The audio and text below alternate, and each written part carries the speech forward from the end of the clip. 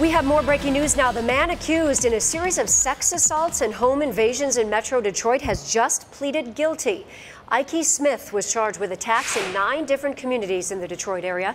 He was on trial for 4 separate crimes, 3 home invasions and sex assaults in Garden City, Redford Township, and Allen Park in 2014 and 2015. The trial also involved a 4th case from Inkster in 2011 that included charges of home invasion and assault. Today, he pleaded guilty to all those charges. Smith is due back in court for sentencing on May 25th. He could spend the rest of his life in prison.